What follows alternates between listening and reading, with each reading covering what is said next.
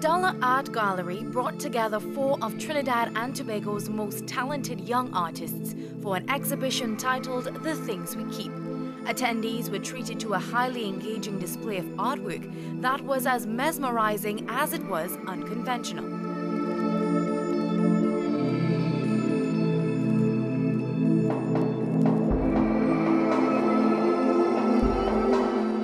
Meet Jamie Leloy, one of the featured artists who uses her craft to tackle social issues, especially those affecting women and children.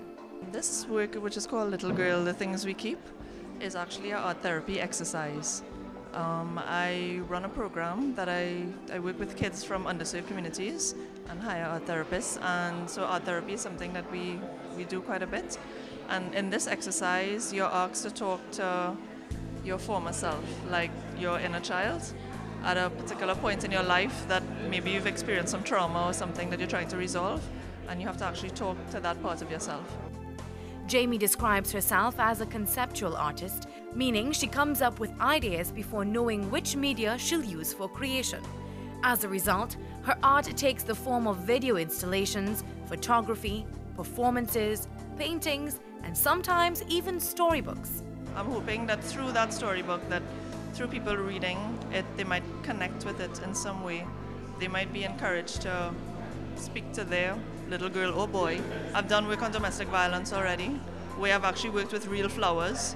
I stripped real flowers and I created a huge insect on the wall.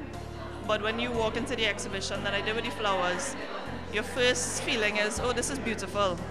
And then you realize it's a huge insect, and then you're kind of repulsed by it. And that psychological dynamic of being attracted to and being afraid of or repulsed by at the same exact time. Nadia Huggins is a Trinidadian-born St. Vincent who primarily channels her art via photography. Her featured work was titled Transformations and Ghost Lines. I've been basically documenting marine life and doing self-portraits for about 3 years now. I've been trying to explore the relationship between my own body and being in these types of environments, and the kind of tension that exists between trying to basically merge with these two worlds. Nadia uses her art as a form of self-expression and exploration of her personal and Caribbean identity. I've been doing photography for about 13 years now. And in the beginning it was very kind of gritty and textured, and I used to do a lot of heavy editing on my images, and I'm kind of moving away from that slightly now. I think I'm more interested in very nuanced kind of ideas, like a lot of body language, things that we kind of associate with what is Caribbean, like what is that Caribbean aesthetic. But I think to me the biggest challenge is probably finding the courage within myself to allow the work to be vulnerable and to let people see that. Alicia Milne is a multidisciplinary artist that mostly works in ceramics. She uses locally found items and materials to create her pieces.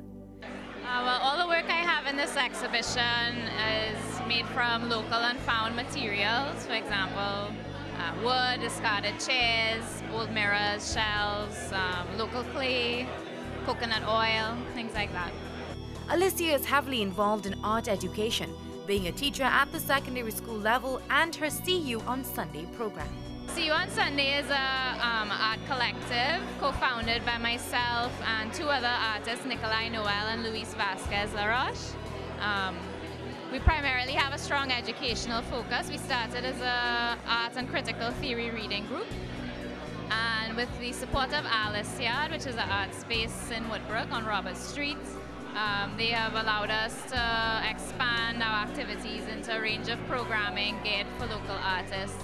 The stars of the evening all shared words of encouragement for young and aspiring artists in Trinidad and Tobago. All I could say is if it's something that you're really into, you really know that you want to do it, you will find a way.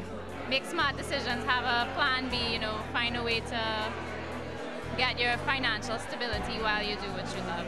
Once you remain kind of true to your ideas and maintain some kind of integrity with the work, try to maintain some kind of like social responsibility in what you're doing to some extent, like you'll be able to go very far with what you do. The Things We Keep took place on March 23rd.